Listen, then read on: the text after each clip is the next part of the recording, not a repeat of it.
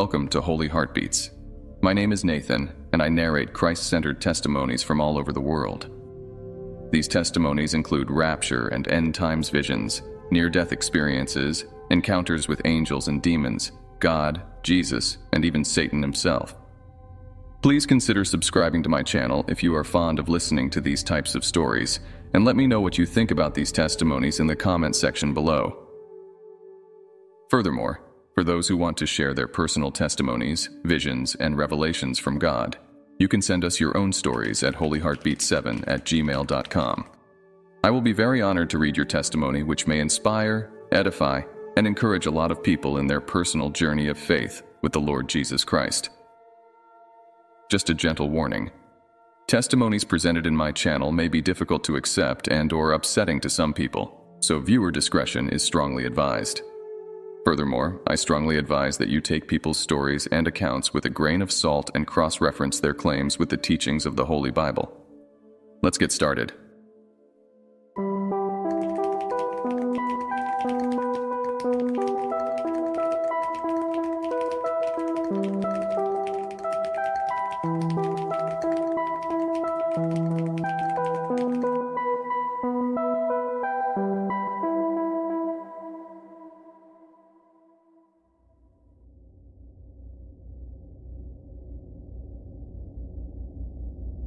Hi everyone. We will be sharing several extraordinary testimonies for today's video. To everyone who is interested to share their own unique stories, you are very welcome to submit an audio or a video testimony instead of a written one, if you prefer it that way. Let's get started. What you're about to hear, you have never heard before. I think maybe two other people have had a similar experience, but this is not a dream. This is not a vision.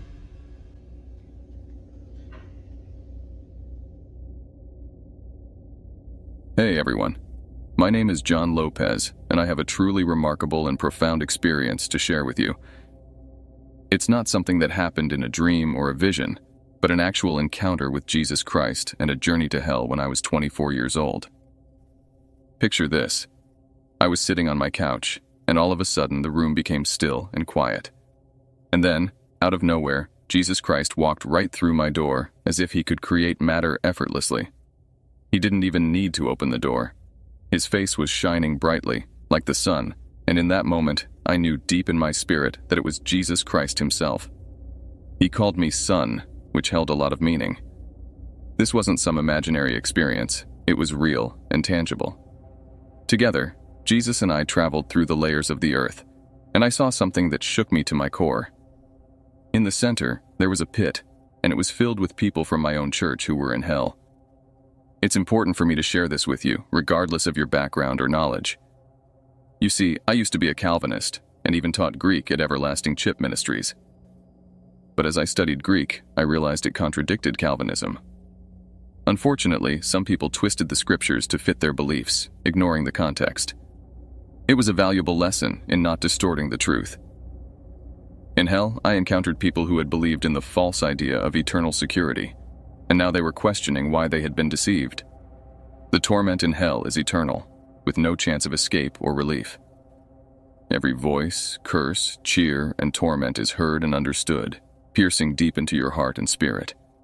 It's a state of perpetual awareness, where denial simply isn't possible. During this visitation, I found myself in a tomb, and the Lord warned me that if I continued preaching the false gospel I once believed, this would be my punishment. Inside the tomb, I saw disturbing images, like spiders, monkeys, and rats. I heard billions of voices, each affecting me profoundly. When you're outside of your physical body, your mind can process and comprehend more than your physical senses allow. The sheer magnitude of insults, condemnation, lies, and mental torment was overwhelming. But here's the good news. There is still hope for repentance even until the very end. It's not an easy journey, though. Despite knowing that Greek and Hebrew refuted Calvinism, I held on to those beliefs. I understand now the danger of searing one's conscience and rejecting the truth. Those who refuse to accept supernatural intervention and sear their consciences will never reach heaven. Hell isn't a place of literal fire, It's a place of darkness. The absence of light is the most agonizing form of torment. God, who is light, isn't present in hell. It's complete darkness, combined with the excruciating pain of being burned alive. It's an indescribable claustrophobic experience with no chance of escape, repentance, or change. Demons constantly torment, curse, and deceive. The torment in hell is the consequence of being a liar, a backslider, a lukewarm Christian, or a false prophet who knowingly distorts the truth.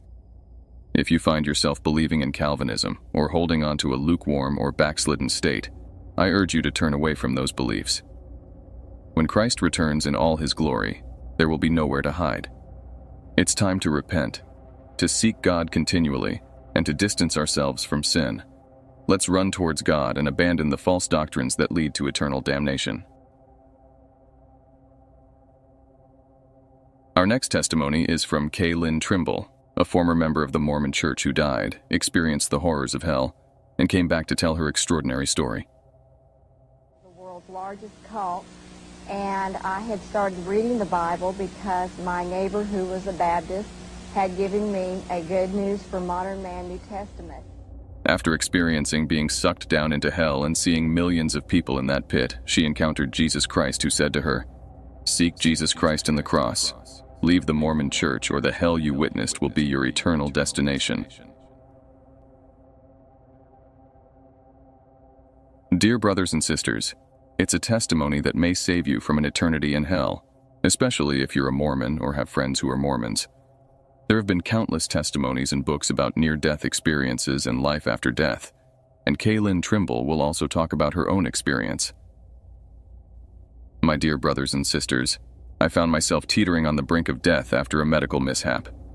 Being involved in one of the world's largest cults, my life had been shaped by distorted beliefs. However, everything changed when I picked up the Bible for the first time in my 16 years of marriage. It was a profound encounter with the Word of God, a revelation that had eluded me for so long.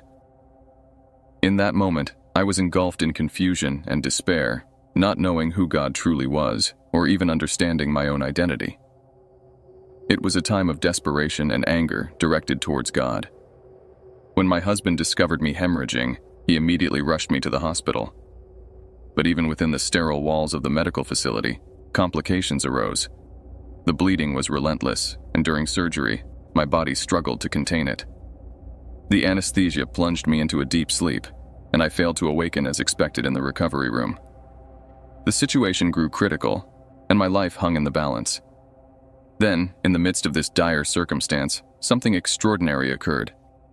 My spirit detached from my physical body, and I found myself being inexorably drawn into the depths of hell. The experience was nothing short of horrifying. Demonic entities tormented and screamed at the souls trapped in that dreadful place. The air was thick with darkness, flames licked at the surroundings, and the intense heat was suffocating. Fear and confusion overwhelmed me as I struggled to comprehend the horrors unfolding before me. After what seemed like an eternity, my physician, a spirit-filled Christian, entered the room.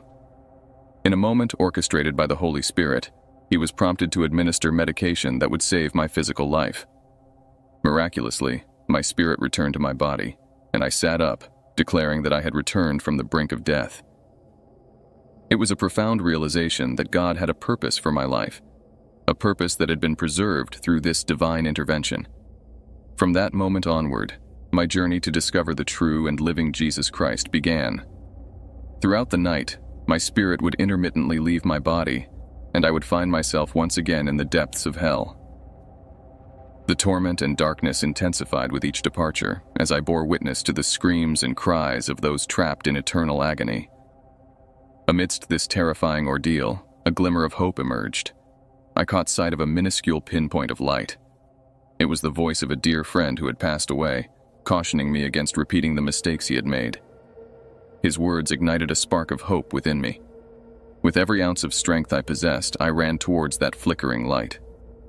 To my amazement, it transformed into a magnificent tunnel of radiant brilliance. The tunnel led me to a sight that took my breath away. A burning gold cross, bathed in resplendent glory. Standing before the cross was Jesus Christ himself, emanating power and majesty. Overwhelmed by his presence, I fell prostrate, crying out for forgiveness. Jesus spoke to me, urging me to seek him and the cross, and to leave behind the confines of the Mormon Church. It was a moment of profound repentance and surrender as I embraced the truth and turned my back on false teachings.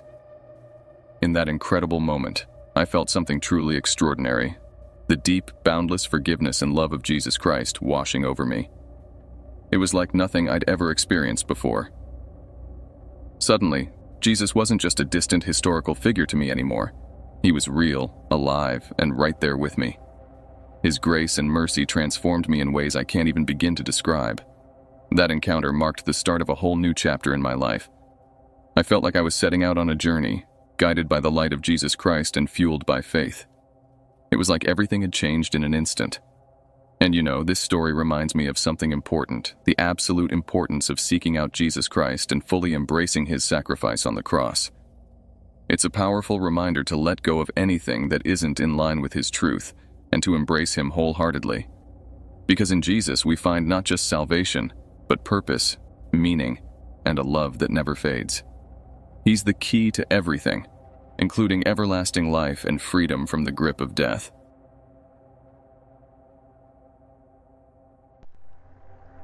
About 3 years ago, I died and went to hell. How I died was I had a heart attack and I was down there because... About 3 years ago, I had a heart attack and died, leading me to go to hell. At that time, I didn't have Jesus Christ as my savior, and I used to mock Christians, the Bible, and Jesus. I dressed in all black and lived in a state of depression, anger, and hatred. This may be hard to believe, but I want to share my experience with you to make you aware that hell is a real and terrible place of torment. There are no parties or joy in hell. It is a constant nightmare. Let me summarize the story for you. Before becoming a Christian, I was in a deep depression, filled with hopelessness, anger, and hatred towards the world and everyone around me. I even contemplated suicide but was too afraid to go through with it. I despised myself and those around me, trapped in a dark place. One night, as I collapsed in despair, I felt an intense pain in my chest, as if my heart had stopped. Suddenly, I found myself in a pitch-black place, feeling an overwhelming coldness and numbness. I was paralyzed with fear, as hell is a place of constant fear and torment, as described in the Bible. I could hear a creature, likely a demon, screaming profanities in a demonic language, and I also heard a mocking laughter that I later learned was Satan's laughter. Desperate to escape, I resorted to self-harm, trying to claw and punch my soul's face. It was a state of deep depression and despair worse than anything I had ever experienced. Hell is indescribably horrible, amplifying the worst emotions you have ever felt in your life by 1,000. It is an eternal place of torment, where the soul either goes to heaven or hell. In my darkest moment, I cried out for help, screaming "Jesus" with all my might. In that instant, a beam of white, holy light appeared, and Jesus himself stood before me, wearing a long, glowing white robe. I felt a mix of guilt, happiness, and surprise, looking away and feeling unworthy in his presence. Without saying a word, Jesus grabbed me and swiftly took me out of hell, just as quickly as he had appeared. This experience aligns with the biblical story of Jonah, who was swallowed by a whale, went to hell, and cried out to the Lord for help, who then saved him. My advice to all of you is to never go to hell. Trust the Lord with all your heart. Although being a Christian may come with hardships, this earthly life is fleeting compared to eternity. Trust Jesus Christ as your Savior by inviting him into your life through a heartfelt prayer. If you pray sincerely and from your heart, you will be born again, feeling the presence of Jesus and the forgiveness of your sins. Remember, Jesus said in the Bible that unless a person is born again, they cannot enter the kingdom of God. So, please pray this prayer sincerely and slowly, and you will experience the presence of Jesus. Give thanks to him, as he wanted me to share this message with you to make you aware of the reality of hell. Trust Jesus Christ as your Savior, for he died on the cross for our sins, rose from the dead, and conquered death. By accepting him, you will not face the sting of death. Judgment Day is approaching, but you can settle it out of court with Jesus Christ. Trust him and be blessed.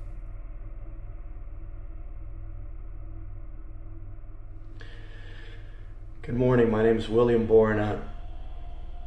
I've been holding this testimony since July of 2000. When I flatlined, I died of a heart attack. Good morning, my name is William Borenat. I've been holding on to this testimony since July of 2000 when I had a heart attack and died. I want to share my story about going to hell and being tortured. I've kept this testimony to myself for 16 and a half years because it's not something I really wanted to talk about. When I was 15 years old, all I cared about was partying and being with women. I was focused on how many women I could sleep with and how much partying I could do. I grew up in Miami in the early 80s when money was abundant, but when the money dried up, I realized it was time to find a job. I searched from place to place, but I could never find one. Something in my heart was telling me to get on my knees and pray to God, even though I didn't know how to do it or who Jesus was. I would walk into a church and ask if I could pray to God for a job. With the little belief I had, I would get on my knees and pray. Miraculously, within 2 or 3 days, I would find a job. I would look up at the sky and say thank you, but then I would go on with my life without seeking a relationship with God because I didn't really know Him. Years passed, and I would either quit my job or get fired, and the cycle of searching for a new job would begin again. But I knew the secret. I would go to the nearest church, regardless of the denomination, and ask God for a job. And just like before, within 2 or 3 days, I would find another job. But during that whole time, my main focus was on partying and women. I didn't pay much attention to the little voice that was trying to talk to me, which I now know was God. He would say, "Son, I need you to work for me." But I didn't fully understand who God was, or even know that His Son's name was Jesus.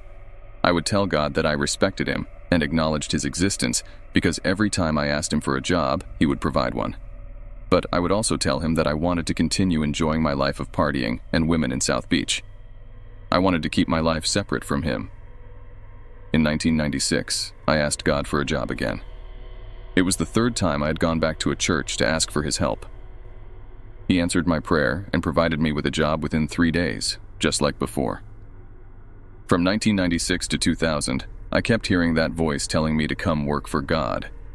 But I kept giving Him the same response, asking Him to let me stay on the left side, where I could enjoy South Beach, partying, and being with women. In the year 2000, I had a heart attack and died. As I kneel here in my prayer room, I feel compelled to share my experience with God. This room is where I spend time on my knees daily, seeking wisdom and fearing the Lord. When I flatlined, my body fell to the ground lifeless. I want to explain what happened next, as I believe it is important to understand the different aspects of our being. We have a spirit, a soul, and a body. When our body dies, our spirit lives on. As my body lay on the floor, I remember being grabbed by little black moles. They were pulling me down while my spirit and soul were awakened, feeling pain. They tortured me, sticking their fingers in my eyes, nose, and biting my ears. They gouged me, spat on me, and cursed me. I couldn't cry out or express my pain externally, but internally I was crying. I had never known God or Jesus, but I found myself in a place with a drop-off point. It was like looking down from the 2nd floor of a building, and as far as my eyes could see, there was an ocean of people screaming and crying. All I could hear were desperate pleas to be rescued from that place. I had never known what a pastor was or what jihad meant. My vocabulary didn't include those terms. However, I believed in the existence of God. The gates of hell, as mentioned in the book of Revelation, opened, and those tormenting creatures were about to push me into the pit. But before they could, I had a brief moment to look down. In that moment, I saw a section filled with pastors who kept saying, "I'm sorry, I took the money." The screams of the people were overwhelming, but my focus was on the pain of my own torture. Just as I used to cry out for a job, I cried out to God, asking Him to kill me so that I wouldn't suffer like the others. But something remarkable happened. From behind me, a bright light started to emerge. It illuminated everything, and the screams of the people intensified. Then, a thundering voice shook hell, saying, "You need help." At that very moment, I was gone from there. The Lord put me back into my body, which was airborne, and then threw me against the wall where my bed was. I woke up the next morning, not even daring to look at myself in the mirror.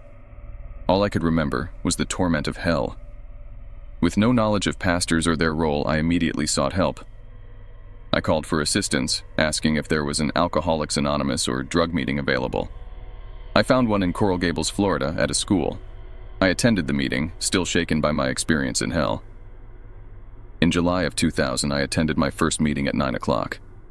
I sat there silently, not engaging with anyone or paying attention to what was being said. I felt like a zombie, disconnected from everything around me. At one point, a man tapped me on the shoulder and told me it was time to go. Confused, I replied that I had just arrived. He informed me that I had been there since 9 o'clock in the morning and that it was now 10 o'clock at night. I had sat through multiple meetings without even realizing it. The help I sought was real because I had experienced torture in hell. Despite this, I still ran from God upon returning to life. However, I had a burning desire to understand who God was. I approached a coworker, someone I used to mock and call a Bible bagger, and shared with him what had happened to me. I wanted to know why God had saved my life. I had no idea that it was because He loved me deeply. I couldn't comprehend that God's love for me was the reason behind my rescue. The coworker responded by saying that my past drug and alcohol abuse were the reasons for my suffering. I had mocked and tormented him before, so I didn't blame him for his response. Despite this setback, I continued my search for answers. I decided to go to a Catholic church and entered a confession booth, hoping that confessing my sins would bring me closer to understanding why God had saved me. Overwhelmed with emotion, I couldn't stop crying. The priest in the booth asked me to come back later as there was a long line waiting. Although it may sound harsh, it made sense because I couldn't control my tears. I cried incessantly for 2 weeks, both at work and at home. People avoided me, not knowing how to approach someone who seemed so broken. Since the year 2000, when I surrendered my life to Jesus, I have been working for the Lord Jesus Christ. For 7 years I served as His vessel, helping to plant 5 churches and establish a school. However, during that time, someone wronged me, and I became tired and backslid, walking away from God for 7 years. In my absence, I returned to my old ways, engaging in worldly pleasures and partying, picking up where I had left off. I returned to God with a simple prayer, asking Him to take away the pills I was dependent on and the perverted thoughts I had towards women. Amazingly, God answered my prayer and delivered me from those struggles. Little did I know that He had more in store for me. He asked me to come back and work for Him. He expressed His love for me by sparing my life and giving me another chance. Now, I want to address the pastors out there. There are many good pastors who faithfully preach the Word of God, but for those who run churches for money or misuse church funds, it is not worth it. I have witnessed firsthand the torment of those who suffer because of such actions. To those who may be hesitant to attend church due to these concerns, I urge you to remember that your relationship with Jesus is what truly matters. Don't hold back from following Him because of the actions of a few. God is real, and the devil will not bother you if you are living in sin. But the moment you humble yourself before God and ask for His help, everything changes. I want to share something significant with you. This drawing represents the pit I was about to be thrown into. It is a real and terrifying place. Good people can end up in hell simply because they did not accept Jesus as their Savior. Bad people can go to heaven because they have accepted Him. Every day I spend time on my knees, fearing God and seeking His wisdom. I study the Word of God diligently, aiming for at least 2 hours a day, although I must confess that I often spend 5 to 6 hours immersed in His Word. You cannot truly know who God is unless you open the Bible and seek Him. God is real, and He loves you. All He asks is for you to acknowledge your sins and ask for forgiveness. Receive Jesus as your Savior, and find a good church. I'll be honest with you, it may take some time to find the right one. Many churches nowadays preach a watered-down version of Jesus and are more concerned with filling seats than with true spiritual growth. Open your Bible and start reading the New Testament, beginning with the book of John. Get on your knees, receive Jesus, and invite the Holy Spirit to be your teacher. Spend time in front of the Bible, asking the Holy Spirit to guide you. He will teach you better than any preacher. You will fall in love with the Bible, and in doing so, you will find the beginning of wisdom, which is the fear of the Lord. So let us humble ourselves before God and say, Father God, I know you are real. Forgive me for my sins and have mercy on my soul. He is an awesome God, and I love him. My name is William Boronat, and I'm sharing my first and last name with you. If you ever need to talk to me or require prayer, you can reach me at 305-407-6464. However, I want to make it clear that if you intend to call me to mock or make fun of me, please reconsider. Remember that what you sow, you will reap. Don't play with God or mock him, as it is not directed towards me, but towards God himself. This testimony is about God and your life. It is also about the reality of hell. God is the author of this incredible story that you are hearing. I want you to know that I love you, and more importantly, God loves you.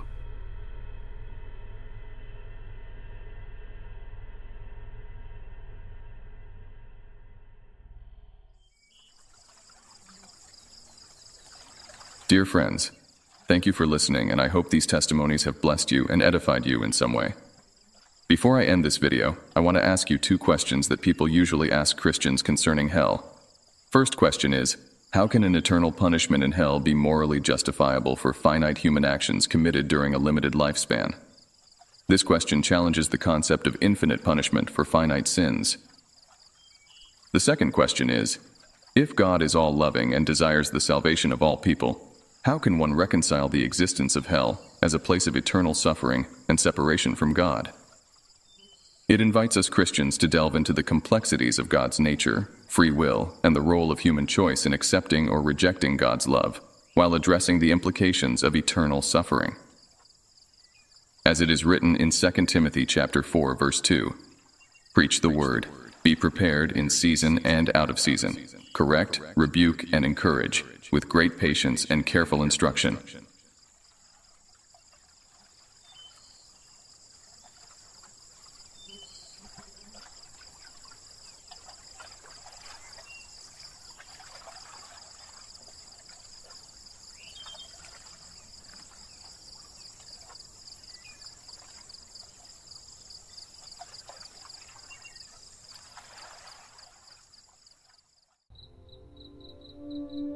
Hey everyone, thank you so much for watching. Stay safe, and I'll see you in our next video.